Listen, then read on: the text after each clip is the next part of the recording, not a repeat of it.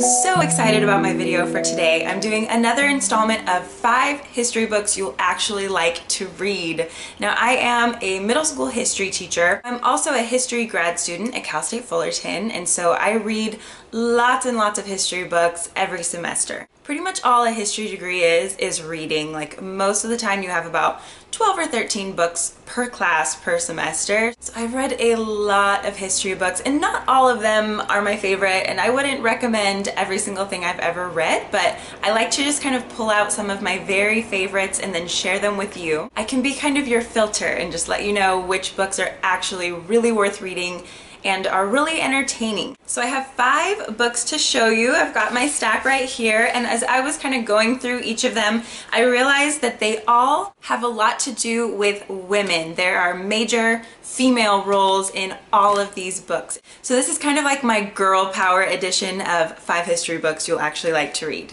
I'm gonna try and go in like chronological order here. So the first book I have is Apollo's Angels, A History of Ballet by Jennifer Homans. I'm not sure if that's how you say her last name. Now, this was not one that I had to read for a class. I just saw this at Barnes & Noble and I just thought it sounded really interesting and it had a lot of good reviews. I think for a lot of people, ballet is just really intriguing. Like, the lives of ballerinas just always seem so kind of magical and secretive, and this book really opens up the entire history of ballet. So it begins with France and the classical origins of ballet, and it talks about how ballet kind of has its roots in the Enlightenment and the French Revolution. And then it tells the story of how ballet spread to Denmark and then into Italy, but it was really different in those two countries. So French ballet is kind of unique. And then one of the really interesting sections, the history of ballet in Russia. Russian history in general, it just seems so exotic and like secretive and like such a different world to me. So the interesting thing is that you can kind of learn about the history of these countries. You learn about the French Revolution,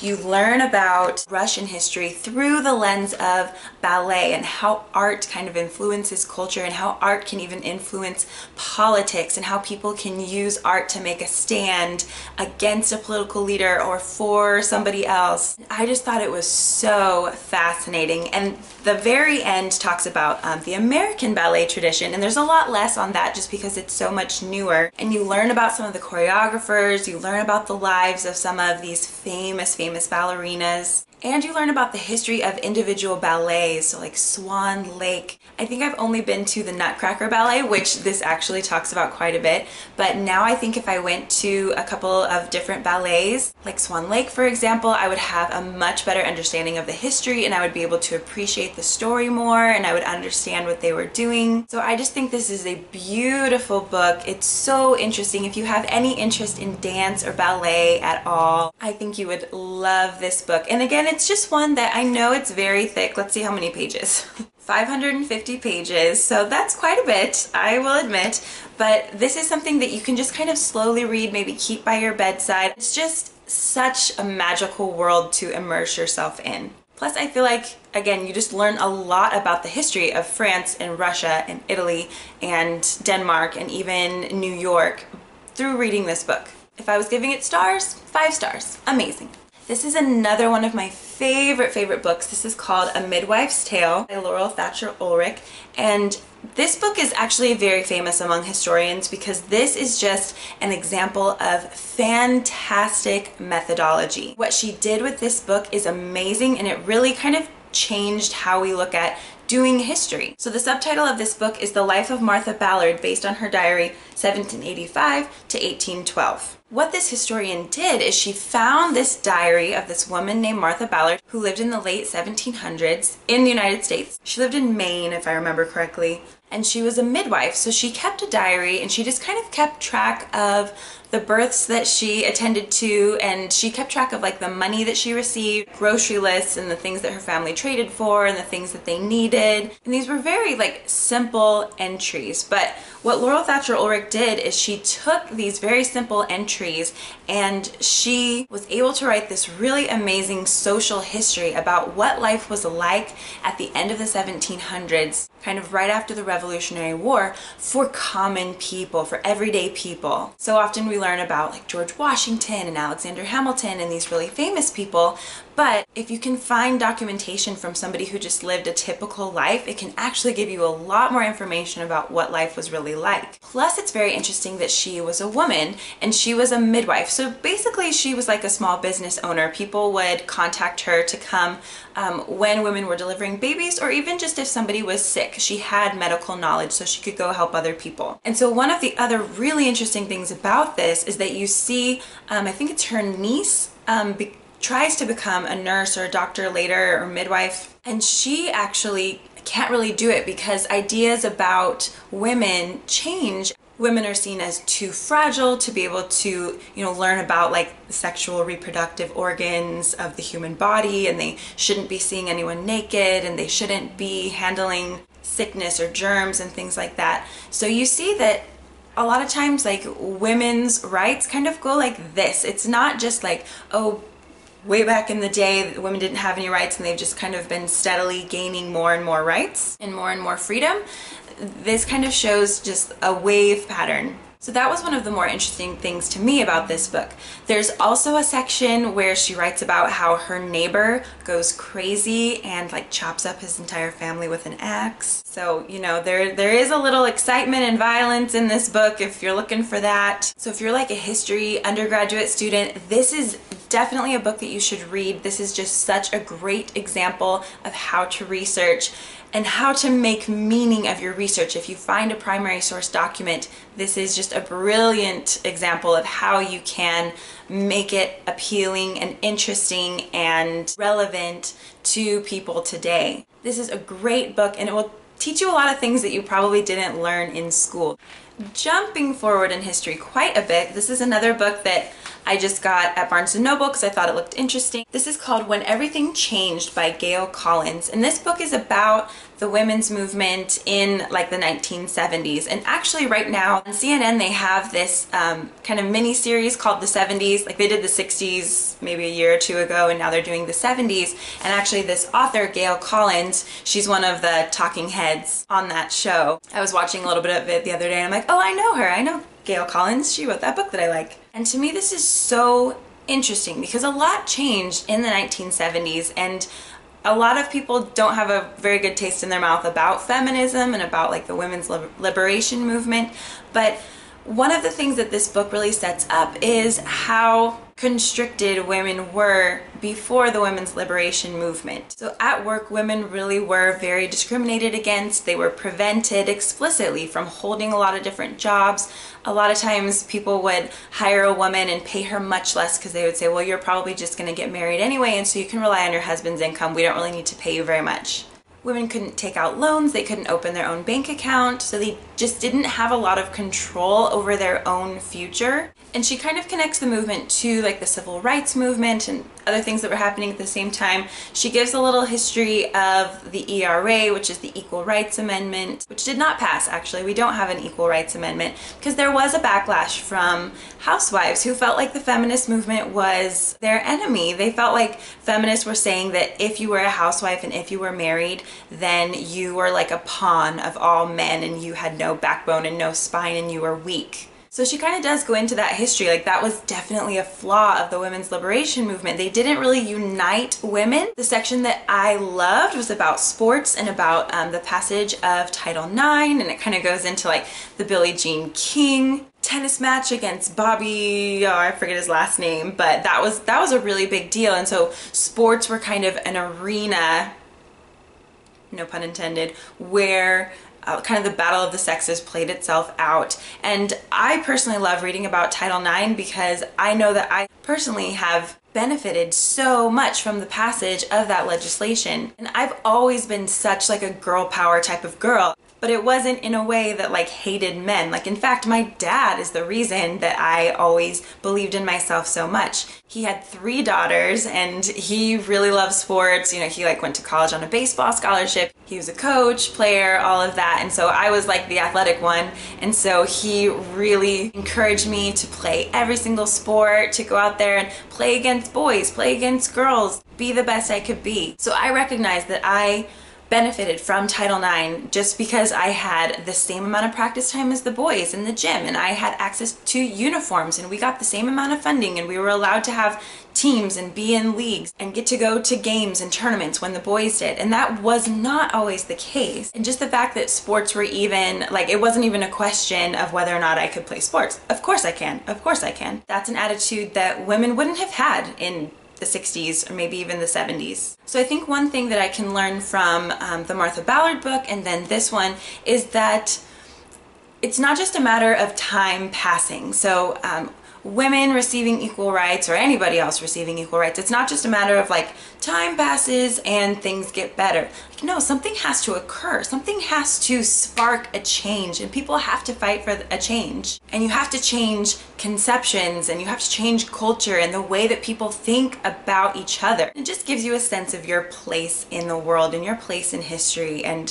what you have that your grandmother might not have had. Whether or not you identify as a feminist or whatever, I think this is just a really interesting book about the history of political movements and cultural movements. Okay, the next book is really, really different. This one is called When the Killing's Done. It's by T.C. Boyle. So this is actually a novel, but it has so much history in it that I would almost classify this as a history book. This book is about the Channel Islands. It's fiction, but it's based on things that really happened. So on the island of Santa Cruz, which is not far from where I live, just up there were rats who had gone onto the island when a ship back in like the 1800s had accidentally brought them into the island. Now they were disrupting the ecosystem of like the native animals and native plants on Santa Cruz Island. And they keep comparing Santa Cruz Island to like the Galapagos Islands, that it's this very unique ecosystem. And now there were these pests that were kind of destroying everything. So there's this woman named Alma Boyd Takasui, and she wants to eradicate the rats and just get rid of them so that she can save this ecosystem. But then there's this animal rights activist named Dave,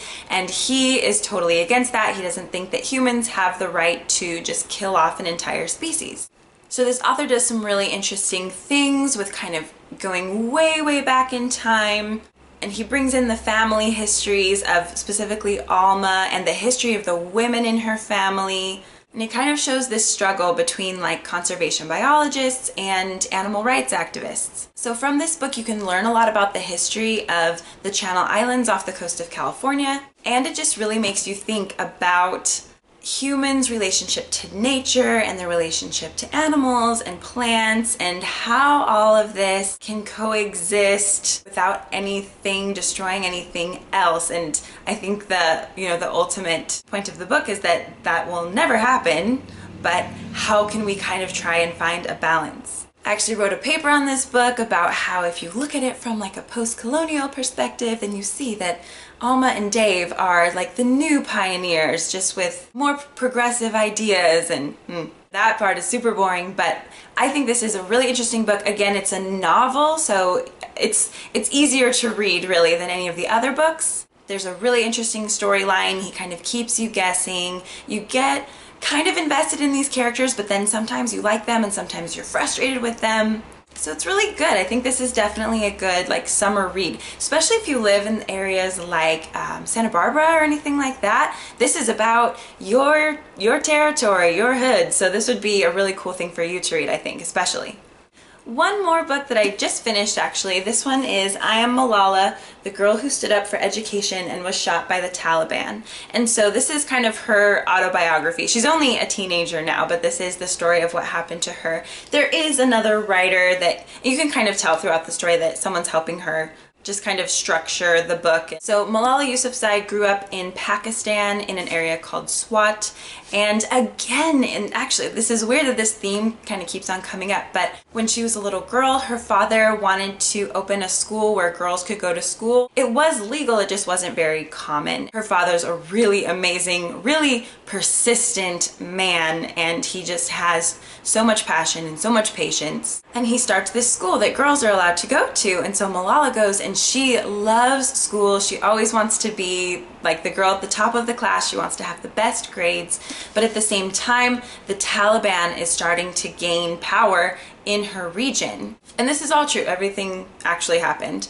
And so the Taliban wants to suppress women and they want them not to go to school. They want them to wear burqas. And she emphasizes over and over that that's not what the Quran says. That's not really in accordance with like Muslim practices. This is just the Taliban wanting to oppress people and take away their rights so that the Taliban can control everyone. So it takes a while actually to get to the section where she is actually shot, but so you kind of learn about the history of how the Taliban took over or tried to take over in Pakistan and the methods that they used. I mean, they're very similar to like the Nazis. They wanted to eradicate anybody that was not Muslim or not a good enough Muslim, and they use terror, they use fear, they use violence, they torture people, they make examples of people, they drag people out in the middle of the night. This is honestly one of the most violent books I've ever read. Like, if you're having a bad day and you're like frustrated with things going on in your life and then you sit down and read this, you're like, I can't even imagine going through what these people have gone through. And this is not giving away anything, it says it on the cover, but the Taliban tracks down Malala in a bus with some of her friends from school, and at point blank range, they shoot her and 2 of her friends. But the amazing thing is that all 3 of these girls live. It's undeniable that there's a very special call on this girl's life, and so she is shot in the head and then the bullet goes into her shoulder and she is taken to a hospital in Pakistan, but there happen to be these 2 doctors from the UK who are there, and they go in and realize that she's really not gonna get the best treatment in Pakistan, so they fly her out to Birmingham in England, and that's where she currently is as far as I know. This is just a miraculous story. She was the youngest person ever nominated for a Nobel Peace Prize, and you get a really cool sense of just like her life and her personality and the way that she jokes and the way that her family jokes. They're just such good people. They just do not believe in violence. They do not believe in doing harm to anybody else, even to the Taliban, which I can't imagine. I get so upset and I just want to like lash out against other people, even like on behalf of her. But she does not believe in that. She just believes that if she were to lash out against the Taliban, then she is the same as them, and that won't get us any further. She has such grace and such patience. She's just an amazing person. And as a teacher, maybe not with the book necessarily, but maybe with a documentary, I think this is a really important thing for students in America to understand, that there are people in other countries who are risking their lives and actually sacrificing their lives so that people can get an education, and they understand that the only way that their society is going to improve or their country is going to improve is if people are educated, and they would do anything to get an education. But it just puts things in perspective when, you know, even as a teacher, when you show up to work and you're like, I don't really want to be here. That we are so lucky we have free education for anybody. You can come to school and get a free education and then get on a bus and not be worried about getting shot in the head. So those were my 5. I will leave links to all of these books below. I can't recommend all of these enough. I think they're so amazing, and that these are books that will make you a better person, a better citizen, especially if you're a girl, that will just give you a sense of girl power and just pride in being a woman and all that women have accomplished. These will make you want to go to the ballet and to the Channel Islands, and maybe not to Pakistan, but they'll make you want to watch the documentaries about Malala. I always just think that reading about history makes you a better person. So that's why I read history books, that's why I like history, and that's why I like to teach history. So if you read any of these, or if you have read any of these, please leave a comment below. I would love to talk to you about books. I love talking about history books. So anyway, have a great day. Go read a book. Thank you so much for watching. Talk to you later. Bye.